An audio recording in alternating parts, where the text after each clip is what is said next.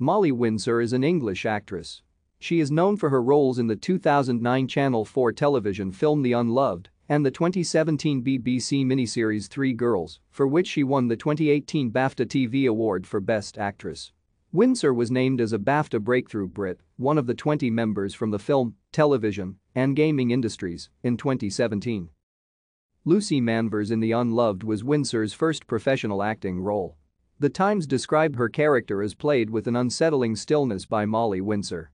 She was discovered by the writer and director of BAFTA-winning The Unloved, Samantha Morton, in a local drama school and casting agency, Rama Young Actors. She also had a role as Margaret's daughter in the 2011 film, Oranges and Sunshine. Windsor attended the Nottingham Actors Studio, a not-for-profit Sikh organization, and the Television Workshop, and has signed a contract with London-based talent agency, The Artists Partnership. Windsor lives in Breaston, Derbyshire with her family. Thank you for watching. Like and subscribe if you would like to view more of our videos. Have a nice day.